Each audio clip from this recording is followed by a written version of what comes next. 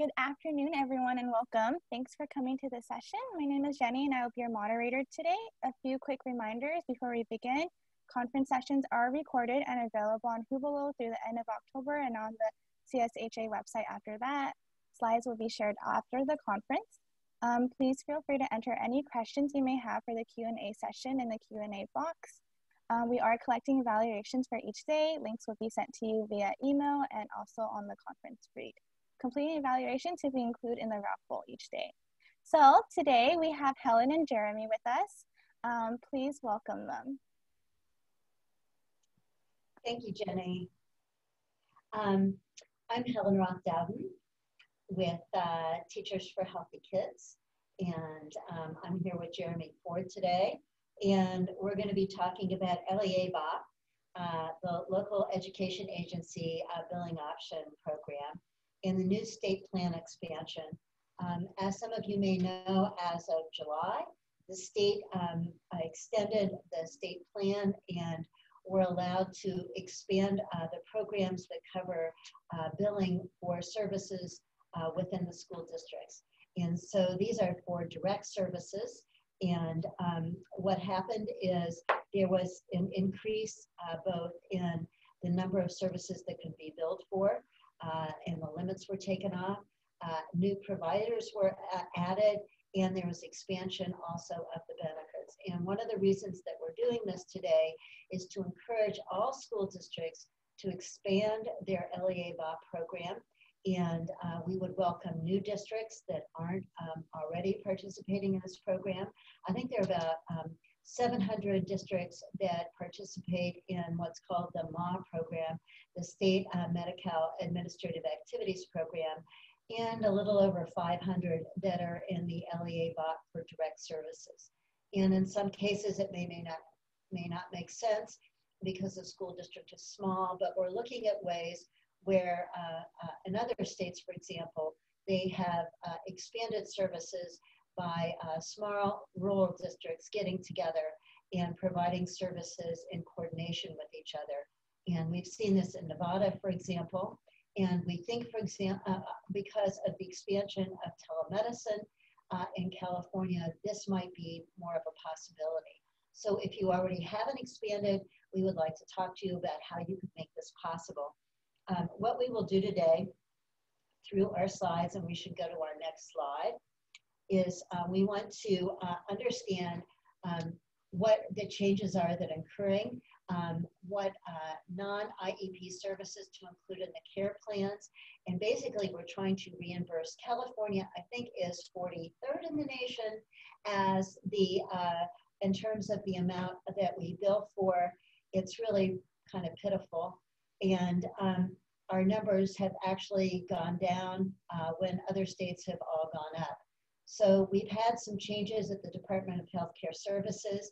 With staff that's much more attuned to really helping schools. And we're really here to support what DHCS is doing. So also we want to encourage the Department of Education to be more involved and to provide technical services because we really think this is an opportunity for California to draw in more federal dollars. And frankly, looking at what the budget is going to look like next year, that we are all going to be in pretty sad shape unless we figure out how we can provide more federal reimbursement for these programs. And we know all of you have been really going through a lot of angst and problems with all the changes with remote learning and trying to figure out how you can make these programs work. We see this both as a danger and opportunity. We are starting this new program and we really want to start it right. And so I'm here with Jeremy Ford, and Jeremy is really an expert on this. He's with Oakland Unified School District. He's a member of the board of Teachers for Healthy Kids. And I should have said at the beginning that Teachers for Healthy Kids is a nonprofit that I run. And I'm Hellan Roth Dowden, who runs it. And that Jeremy is on the board of Teachers for Healthy Kids. He's also on the board of NAME, which he can talk about as well, which is a nationwide organization of those working with Medi-Cal programs or Medicaid programs in the school. And so with that, I will take in, we can go to the next slide, and we can start talking about the new services and practitioners and some of the implications of what this expansion means. So I'll turn it over, and you have some of that. I don't want to sort of read all this stuff off to you, so you can really see what the implications are of this expansion, when only 12% of the kids have IEPs, but over 60% have Medi-Cal. The state plan amendment calls for expanding the LEA BOP program to the 60%. So this is going to be a big jump in who is eligible for services and how they will be eligible for services. So with that, I'll turn it over to Jeremy, who's going to talk about what you need to still have with a care plan and what some of the other implications of this are. Jeremy? Yeah, thank you. One of the key parts of the expansion is there's still some rules, some guidelines that allow schools, LEAs, to bill for these services. And that centers primarily around the care plan. So the state has, and I put kind of the definition there, defined the care plan as essentially any type of plan of care for the student. So things that are like a school nurse office doing playground first aid, still not billable because there's no plan of care. So the expansion is still limited by certain rules, but those plans can be 504s, they can be asthma action plans, individual school healthcare plans, and there's some examples here.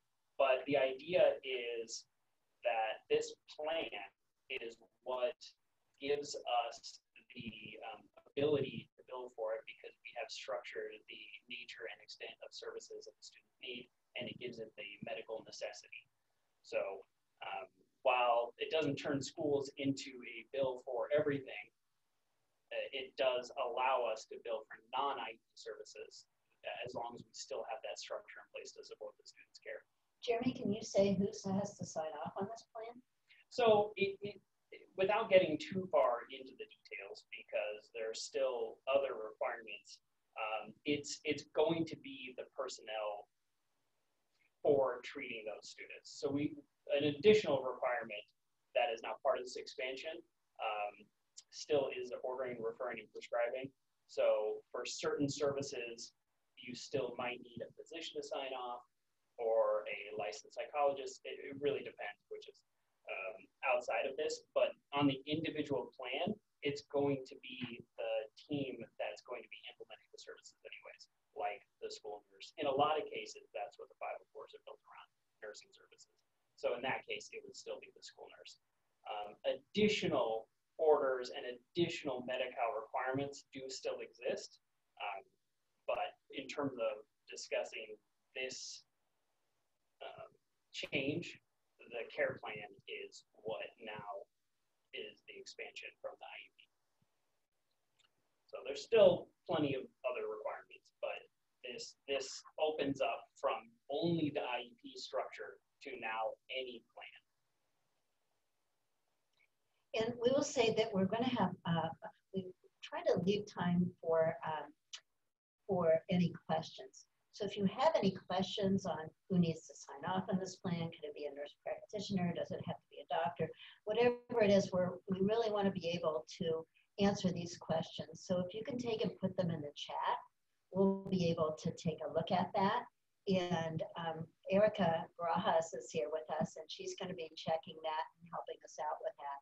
So as these go along, please just enter them. We may wait till the end, but if there's something like really, hey, wait a minute, go back, I really need to understand this, just let us know and we can try and answer it right away if that is going to be more helpful to you.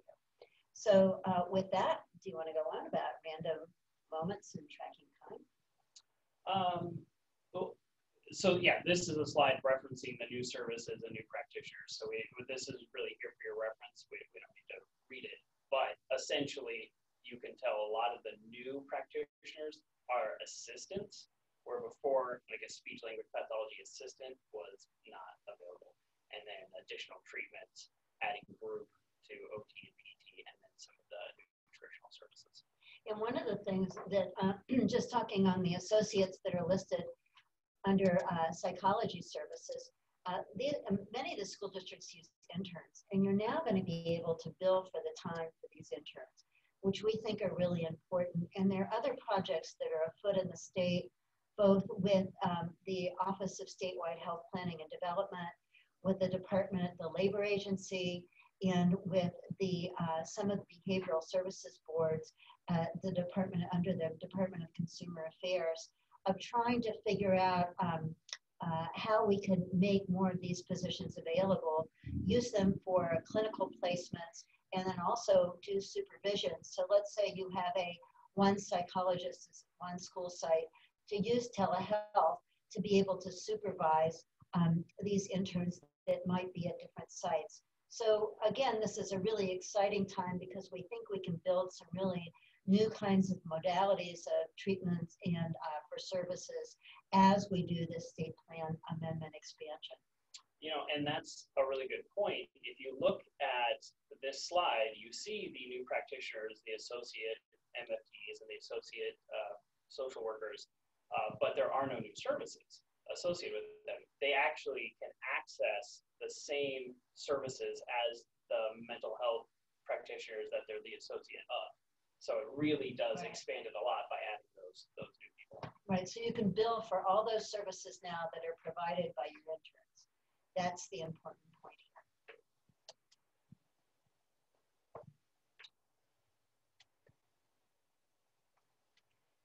So Jeremy, you want to talk about, this is what the, we're going to talk about the random moment time survey. Many of you know this from the MA program. So now it's been moved over to the LEA billing option program, which is going to be a change. We're going to talk about some of the requirements. And let me give a little caveat.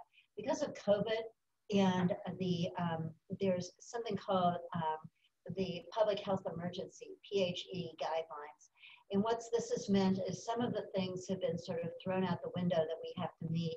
Originally, it was only go to October 22nd, but the public health emergency has now been expanded to January 22nd. So that means that these rules are going to be in effect. One of them is involved not meeting the 85% RMTS, where that's the number of moments have to come back. And the state is applying for a waiver for this.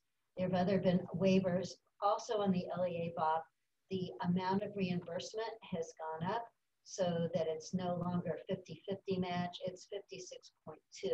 So we do have an enhanced match during this period for services. So Jeremy, you want to follow up? Yeah, so some of the requirements that are really built into this expansion right now are being waived, but we're still going to discuss them. I don't think it's great to get into a pattern of missing these requirements, but when the public health emergency is over and when these waivers are no longer in effect, some of these seemingly small issues can really take your whole program. And on the next slide, I go into a little bit more detail. Specifically around, there's a lot of information on here, but meeting that 85% before, when you were just doing SMOM, meant potentially you would be suspended for a quarter and not able to turn in an SMA invoice for that associated quarter. And if you failed to meet it twice, then there was an additional punishment. What we have to know now, and is so important, is with the integration of what we call the time survey pool 1, which are all of the direct service providers, not meeting the 85% in that pool actually means not only do you miss out on that MA money, whatever amount that is, but that entire quarter now for the direct service for the LEA BOP, you are not able to bill. And if you do bill, submit claims, because they will still pay those claims, when you go to reconcile the cost on the CRCS, which we're going to talk about a little bit more too, when you go to reconcile that cost, you'll have to pay back that money. So that will be a big shock to people people that maybe you're at 84%. So every moment now, and under RMTS, it is really the driving force of this program. That's just the requirement. Then when we get to kind of the bottom bullet point about what Code 2A is, I actually have an equation later on to get into the nitty-gritty, but essentially it is vitally important that when staff answer the moment, they answer it so clearly that coders are able to code it to Code 2A, because 100% of your money on the CRCS will be based on this percentage. So if you, through your responses, say only 10% of my time is spent on billable services, then you're only going to get 10% of that money back.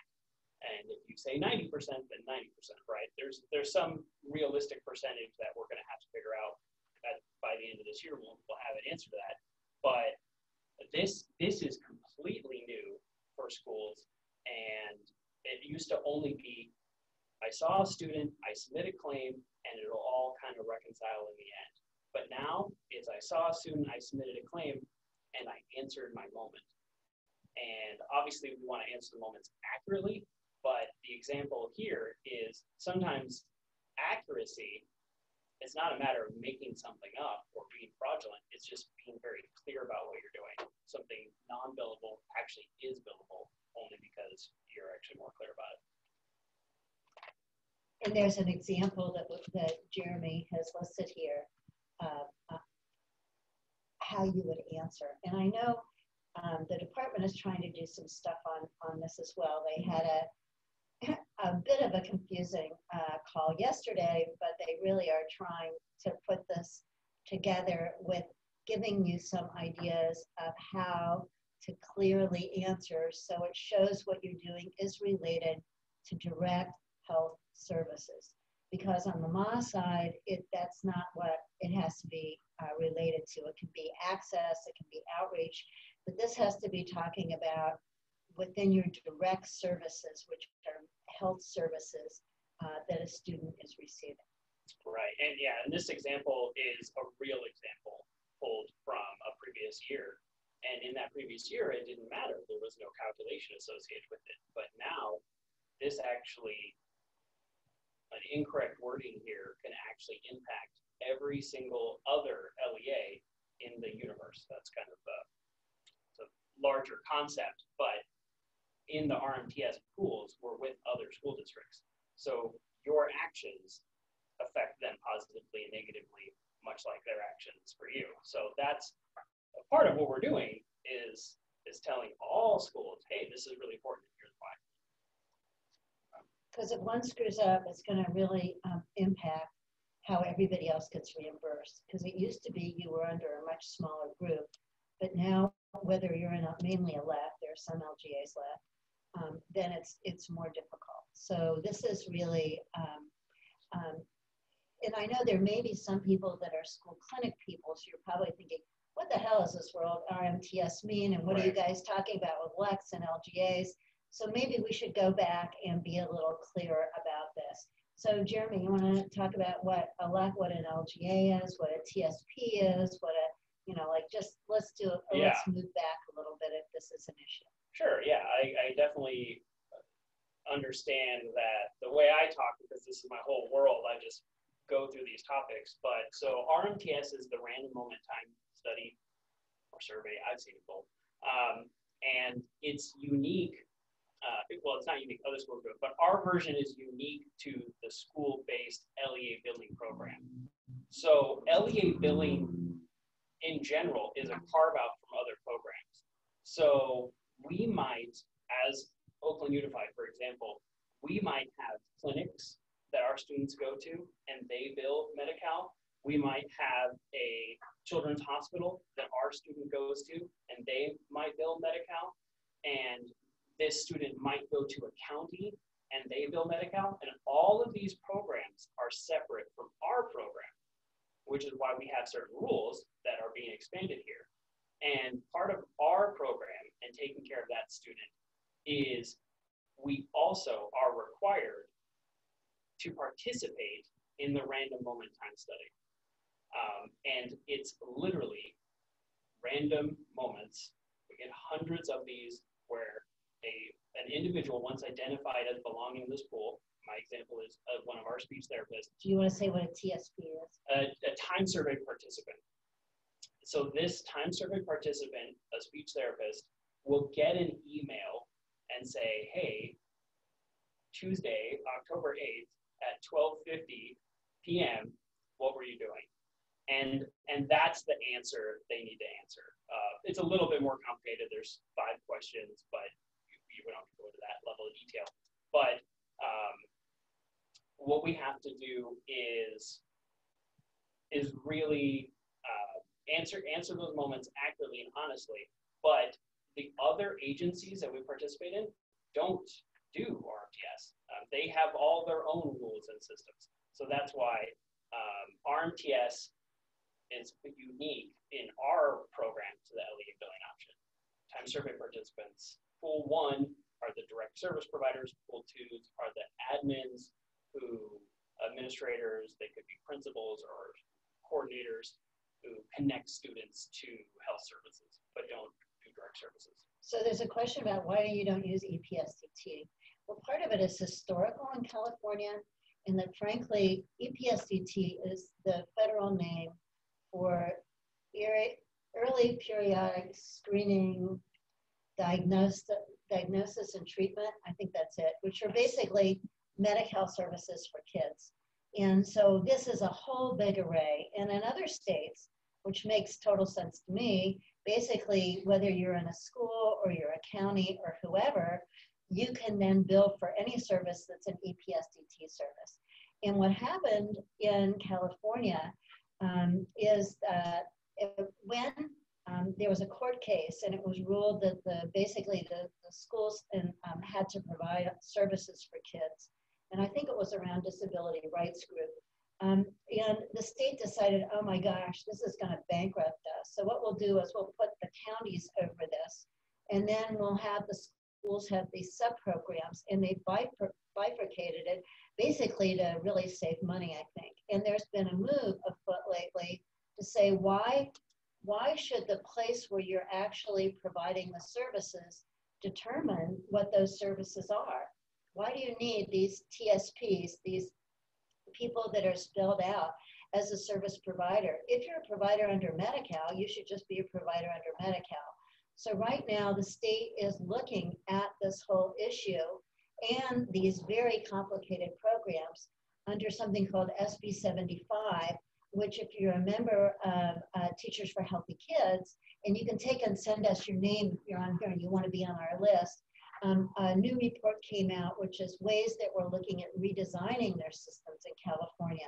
So we're taking a look at how this health plan, or how this new change, the state plan amendment, which just went into effect in July, that actually goes back 5 years ago. It was actually 2015, when we weren't thinking of some of these big issues. And other states, when they've done their state plan amendment, they just make it for all EPSDT eligible services, and the school is just a place where they're delivered. There's no big bifurcation. That's not the way it works in California. And primarily that's because the state wanted to tamp down the cost on this, and they thought it was going to be too expensive if they allowed the schools just to pay, to bill for this directly.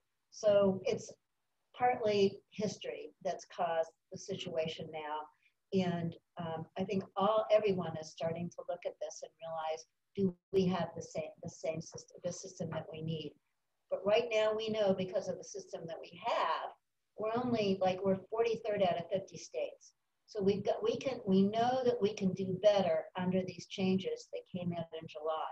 And once we think we get people to do better under this, it's not a totally rational system, we think that's going to put us in a better place if there are further changes that can be made. But that means having the counties give up some of their oversight. And, you know, for those of us who's been struggling around this for a long time, that's not as easily said as done. And we know that in California, we don't have with California Department of Education. In other states, the Department of Education has been a very strong advocate for school-based programs. We don't even have an Office of School Health here in California within our Department of Education. So the schools have really been sort of at a disadvantage with DHCS. We have seen, though, that things are starting to change, and there is more collaboration. But I'm getting sort of off the point, so we'll go back to Jeremy, who's now going to get you back into the nitty-gritty of what the RMTS participation pools look like.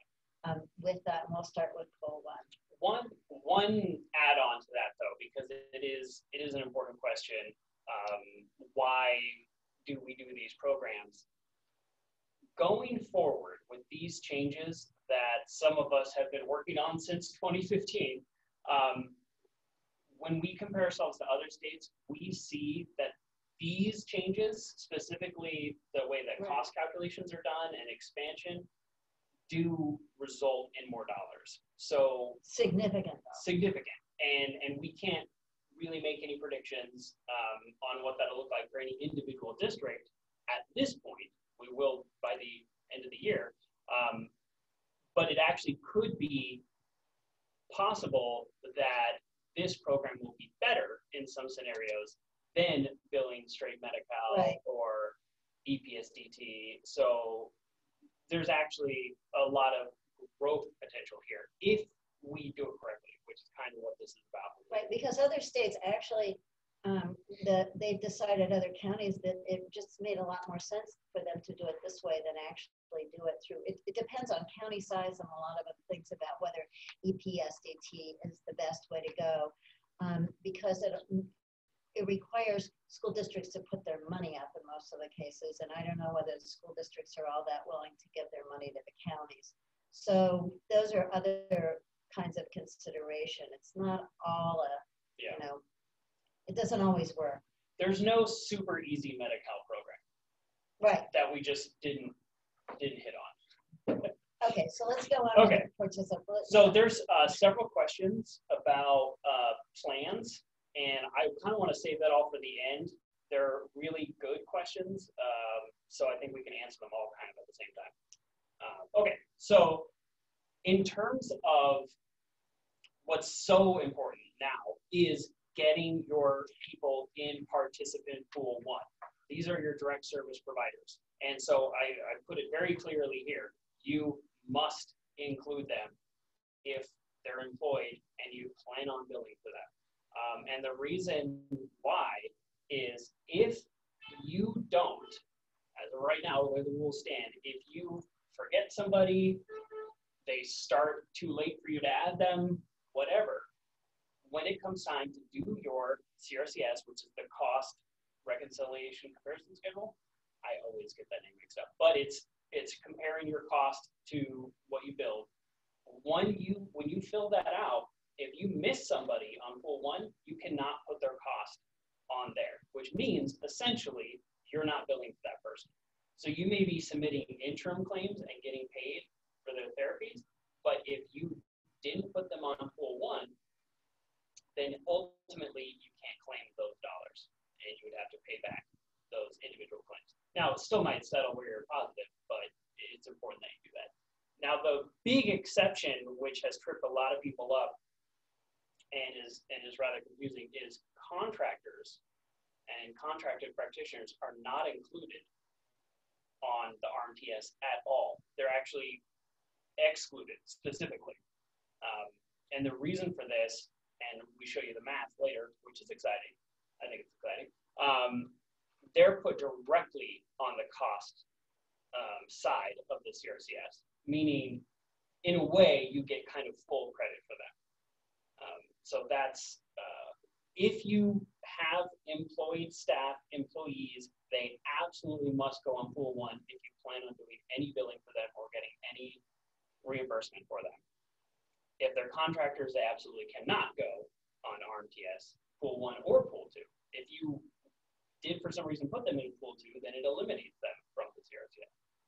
So a lot of people, that might generate some questions. That one has been, I think the state has had to mention that in every training because it is a big shift. Okay, we can go to the next one. So this is, this next slide is more of a reference.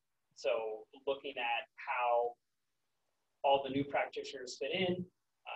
These are all the staff that are Pool 1. If you have these staff and plan on billing for them and they meet the licensing requirements and all that, then they absolutely must go Pool 1 if you want to bill for them. Maybe it's just a second over that. Okay. And then these slides will all be available. Right. The recording of the slides are available, so I don't want to go through all of that. And we have some resources at the end that'll link you to those as well. So Pool 2, just to separate it from Pool 1, this whole presentation is mostly about Pool 1, but I wanted to just clarify what goes into Pool 2. These are the staff that are traditionally doing SMA. So these staff will not go on the CRCS. The CRCS is the cost reconciliation comparison schedule. The CRCS, there's a whole slide next, but essentially these staff exist only in the SMA program. If you're a school district, you have a LEC or an LGA that you contract with. They submit the SMA invoices to the state. This is work like referring students for services, assisting them sign up for Medi-Cal, coordinating their services, not direct service providers. On the previous slide with the list of direct service providers, those are not Pool 2 people, unless for some reason they're not actively billing. My example is a school psychologist who only does the gifted and talented assessments, educational assessments. They do not do any direct services. They don't do any IEP assessments. They don't do anything related to psychology. Okay. So, Next slide. Next slide. I'll read that question too. Okay, so the CRCS, cost reimbursement comparison schedule. This is one of those often overlooked program requirements. It's not overlooked because people don't do it, but people don't necessarily, I don't want to say maximize it, but really understand the implications of prior decisions. You fill this out a year after you have done these services. So that's why it's so important to get that Pool 1 correctly. Get those people in your Pool 1 because now you can put their salaries and benefits on here. And the major change, I could probably talk for an hour just about the CRCS. Obviously, I will not. But the major change is all the equations about how many hours it calculated that your staff saw students, that's all being replaced by that RMTS code 2A. Again, that's why those answers are so important, because a major component of the CRCS is being completely rewritten. There's essentially only two factors. There's your cost, which you have control over based on what you pay your staff and who you choose to include. That's your cost. And then there's the time. That's your responses to code 2A, and it's everybody else's responses too. So your cost and your time, and that's really all you have a say over. There's some more to the equation which we'll talk about, but that's really it. So this change, when you actually look at the math behind it, is a huge change. And this is also where I note the contractor cost pass-through. That's not affected by code 2A because they're not part of that pool. And then what Helen mentioned earlier is the backcasting going all the way back to 15-16. In our basic estimations, which we don't have the final numbers for yet, it will likely mean more money for schools. So that's great. Obviously, that's great, and I can't make any individual promises. But when we compare to other states that have gone through this same transition 10 years ago, we saw the same thing.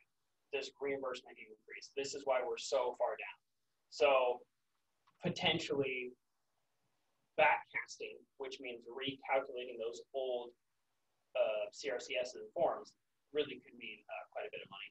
And we're now talking to the department because we're worried about which quarter they're going to be using. and particularly with COVID and how this may impact what goes back the other quarters. So this is, I know the backcasting word is like people really want to run out the doors when we mention backcasting, but this actually could be very helpful. There is a question about what sort of documentation is needed for the backcasting, because people don't want to do this and then get audited and then lose all their money back. So these are still open questions that we need to work really closely with the department on, because this could be worth hundreds of millions of dollars for the schools or not, depending on how we do this. Yeah, and depending on your individual decisions. What can I include? What can I not include? Retroactive allowances are also for the expanded services. So, oh yeah, we hired that speech assistant 3 years ago. Should I put them on the backcasting? These are really questions that are going to be answered over the next couple of months. We're all working very closely with the department to get these guidelines, and I see, even if you were to take a conservative approach to backcasting, we're still looking at increased dollars for most LEAs. So that's, any way you look at it, that's good. All right, so on the next slide, here's some math. I try not to include too much. This is like, this is what I get really excited about. But people ask all the time. I've gotten this question 30, 40 times, one-on-one, in groups, everywhere. Why can't we put the contractors on? What does that mean? And I keep telling people, relax, it's actually a good thing. And here's why it's a good thing. I'm just gonna literally go top to bottom. Let's say $100,000 is the cost of employees, salaries and benefits. That is then discounted by Code 2A. We have no idea what that number is going to be. I did 30 to 40% because nationally would cover how most states are. MER is a Medi-Cal eligibility rate. I put 50% because that makes math easy. So if you look at the equation, then you have your $100,000, that's your cost, discounted by Code 2A, we did 30%, discounted by Medi-Cal eligibility rate, MER, discounted by the federal matching portion, which, as Helen mentioned out earlier, we are on a temporary increase. That's also only benefit to us, an additional 56.2. An additional 6.2%. That's not counted in here, just so you can get a basic, because that's not going to be always there. So your $100,000 employee turns into $7,500 of reimbursement. That might seem like a lot. That might seem like very little to you. What I can say is, if you were to, and if you ever want to send me your old CRCSs, feel free to email them to me. But if you actually do the math, for most schools, honestly, every school I've ever looked at, that's actually the increase. But that's on 30%. What if it's 40%? What if it's 50%? And that goes back to training people, getting them to be very clear about their answers, very clear about their responses, right? Do you think that your staff is only spending 30% of the time doing direct services, writing reports, supporting those direct services, coordinating those direct services?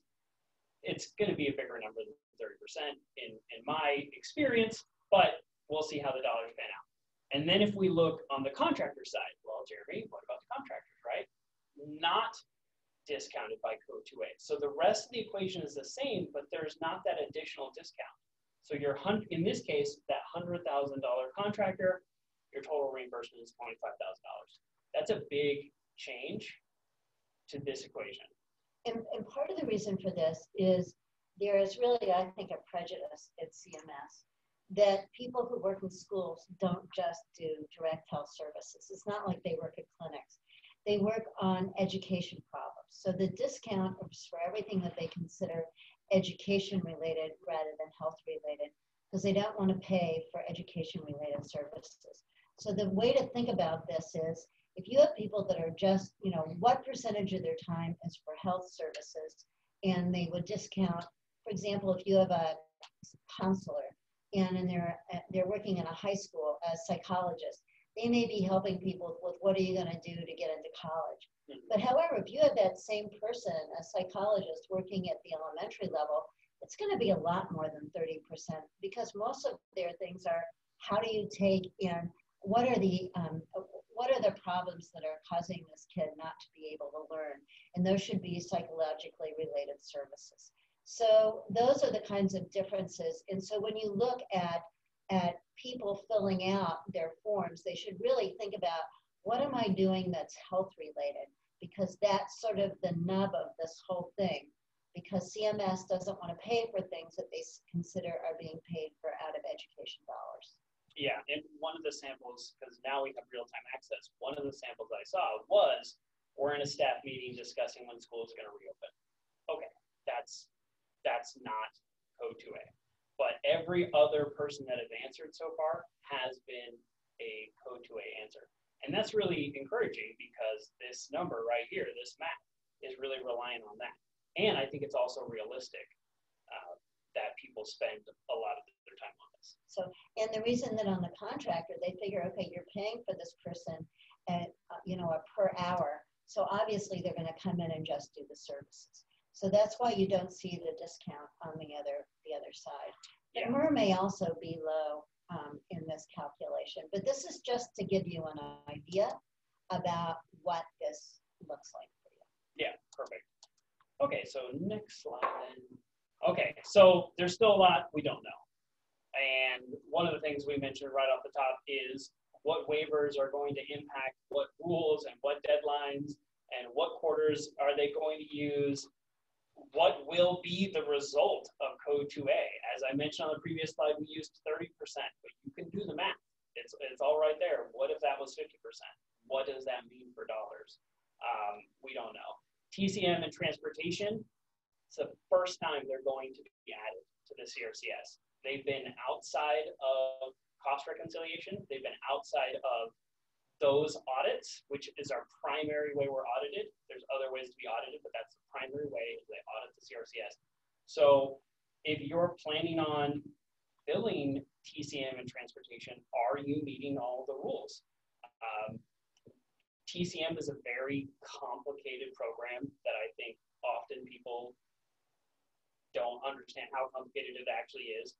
We've had guidance from the IEP special education in CDE basically saying the TCM that they've found in IEPs doesn't really stand up to the requirements and meet the IEP. I'm not saying you're doing TCM right or wrong. I'm saying this is the first time we're going to be scrutinized and audited on, so just double check that you're doing what you need to do there. And we're trying to work more with audits and investigations with the DHCS to figure out, what are you going to look at when you go in and audit? So we have a request. Our next meeting is going to be October 29th. We have invited audits and investigations to come and talk to us. I don't know whether they'll say yes, but we are trying to get them to do a little prophylactic here and figure out exactly what they're going to be looking at so people don't get caught with not understanding what the rules are. Yeah, for sure. And that's, we don't want to celebrate the expansion and celebrate all of our new money and then have to pay it all back. I think it kind of mentioned some of these other things. What will the CRCS look like? We have a team of schools and DHCS already discussing that. So, and it's supposed to be available this week. We were told yesterday that they're looking at the CS posting it by the end of the week. So hopefully we'll have that, and we can do a little analysis, and then use the Teachers for Healthy Kids to have really kind of study sessions on how it is that you fill it out. So we're hoping to be doing this as part of this year with Teachers for Healthy Kids with our regular meetings. Right. So these are other resources. These are things the state, we had problems with the state just not holding sessions where they were letting people know about things. And I think they've gotten a lot better with the training. So if you're not, if you're not involved yet, In these slides, the slides that we're talking about are the ones that are the list of providers and new services. And then if you want to sign up for their mailing list, which will give you all the letters that are coming out on this, what we call the PPLs, that you'll be able to be notified as those come up, because there are going to be lots of changes in the program in the next couple of months. So I know we had some questions and we wanted to leave time for questions. So we also put in this last, if you want to be on our mailing list, there's the mailing list to subscribe to Teachers for Healthy Kids. We have, I don't know, over 225 school districts, educational institutions that are already part of this group. We're always wanting to expand, and we're also part of a federal group, and we work with Jeremy and NAME to try and get as much information to you, both from within the state and then what's happening at the federal level. So with that, I know we have questions, and if we can we'll put the questions up on the board that are in the chat. If you haven't asked a question already, feel free to just type it into the chat, and it'll come up. So with that, let's go through. Can we go back to the resources slide? Okay, we're going to go back to resources. I kind of want to mention, so the training specifically, and this will kind of answer several of the questions that we saw, probably not to your satisfaction. So several of the trainings recently will be posted here. The last time I clicked this link yesterday, it wasn't up, but they did mention in the meeting, the LEA work group meeting yesterday, that if you were on the mailing list, then you would have known about. They did mention that meeting yesterday that this website, the training website, is going to be where they're putting all of this information. It's going to be very clearly marked, easy to understand.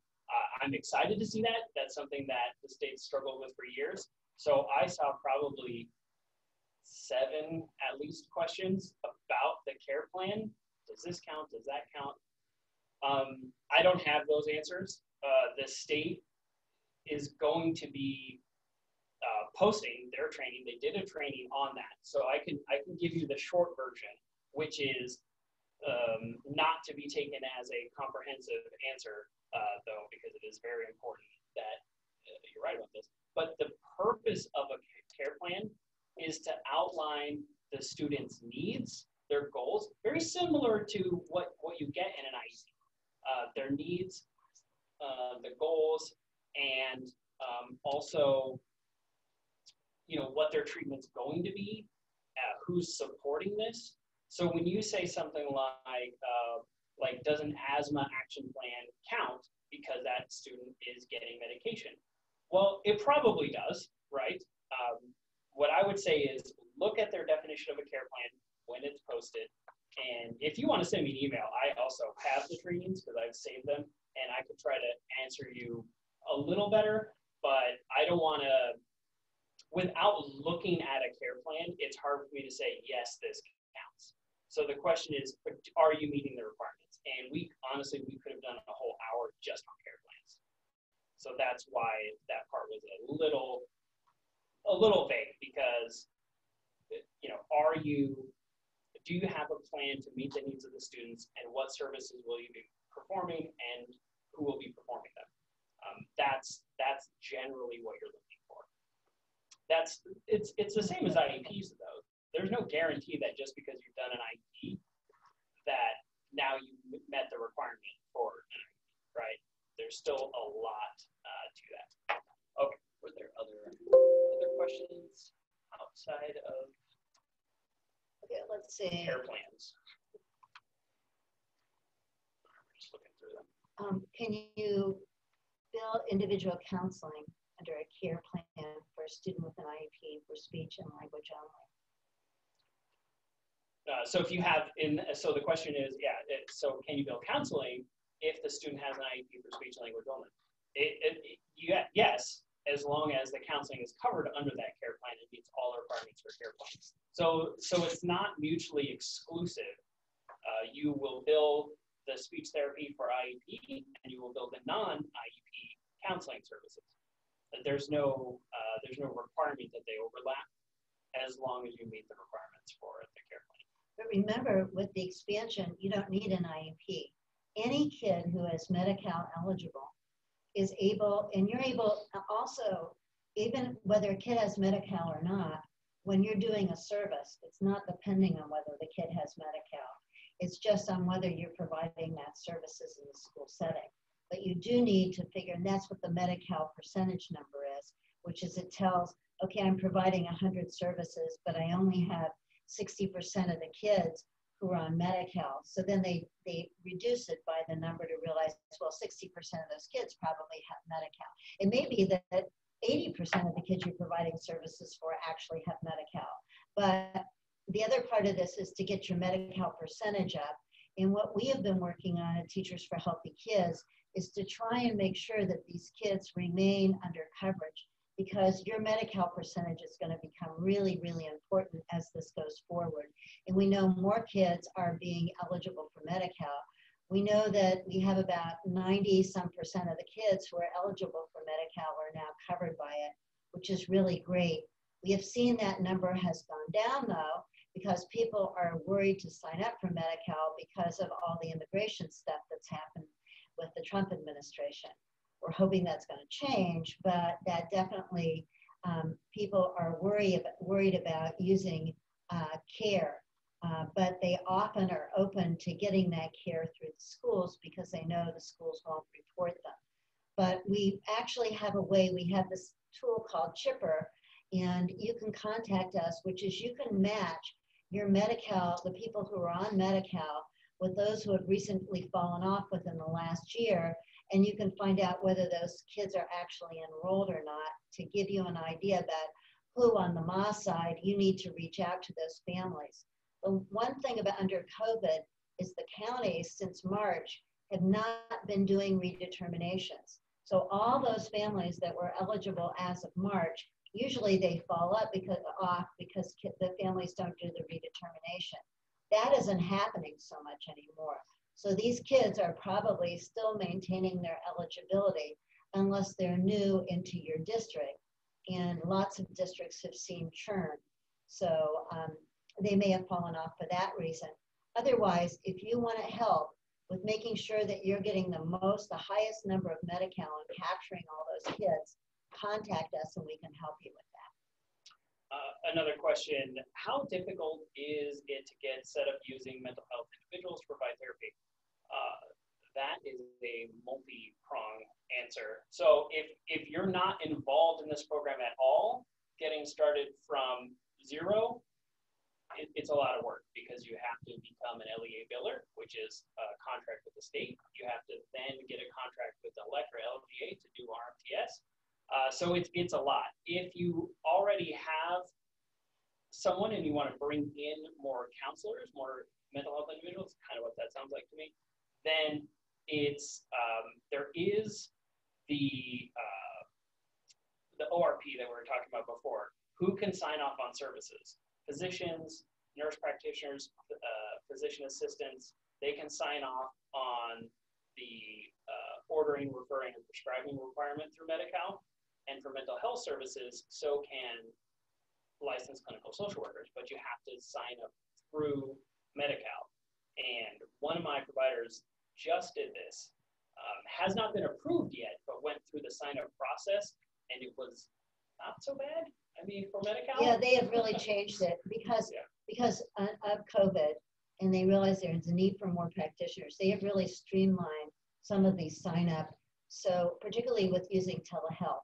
So we have been working with the California Association of School Psychologists, and we're trying to put together some training sessions, for example, to help school psychologists to use telehealth so they can actually provide these services to families. So it has gotten easier. Again, if you need help, call us or send us an email, and we will see what we can do to help you to make this an easier process for you. Yeah, and I feel like for those of the people watching that don't know us, it's not a sales pitch. we don't charge anything. Right, we're funded by a foundation. Yeah, And so it's free. You're not paying. When for we say we'll help you set it up, we're not taking a percentage. Right. We just help people. Yeah, so this is paid for at California Healthcare Foundation. Teachers for Healthy Kids was started by the California Endowment. So over time, and the health plans also provide funding for this. Yeah. So these are the kinds of things, and we're just here to assist. We're a small nonprofit, and we're just here to assist you and to direct you to those people that can help. Right, and Oakland Unified is very supportive of my time and allowing me to help other LEAs get these programs working, help teachers, healthy kids. So greatly. Peer-to-peer support, I think. Peer-to-peer support, yeah. So are there other questions? Let me see. I think you want to go back up because I think we missed a couple of questions in the front. A lot about the plans, yeah. So what is CRCS? Okay, that's the new form that's going to be available, and you need to take a look at that. And these other care plans, this is good because I think we can relay back to the department that people are really interested in what a care plan is. So this helps us to tell them. There's also the department is putting together a TSP committee, and who should be on, there was some talk, for example, special education teachers aren't going to be one of the people that you're allowed to bill for. And so, because they feel they don't spend more than 50% of their time on medical services. So we think that this committee that's being put together by DHCS, that we want to make sure that real school practitioners participate in these committees so that they can actually hear, the state can hear from you specifically. We've been talking about, for example, why is it that you don't want to do backcasting this quarter? Well, you talk to school psychologists and they say we can't do any assessments because they have to be in person. Or even if we try and do them over telehealth, we use manipulatives, and you can't do a manipulative when a kid doesn't have it in front of them, so that doesn't work. And the Department of Health Services, they don't understand these kinds of limitations that happen in a school environment. That's why we need you involved. So that's the other pitch that we're going to make to helping. So there's another question. I know we have a couple more. What documentation system do you recommend for supporting employee salaries? So every year they will audit the CRCS to various levels. And so they are going to want to see some type of report. So what type of report does your fiscal system have? I have talked to a few other schools, mostly charters, who don't use the SACS, the Standard Accounting Code structure. And that is a lot more difficult. So I guess the short answer is general payroll, salary and benefits reports out of your HR and fiscal will be enough 99% of the time. If you don't use a standard accounting structure, because they're going to want to see object codes, they're going to want to see resource codes to make sure they're not paid out of federally, then it really comes down to the best documentation you can provide to prove that that person was paid. I've only really seen that be a problem with charter schools, though, which is it a pay stub? Is it a separate report out of Quicken? I have seen all kinds of different examples, but there's no shortage of documentation. You can't give them too much.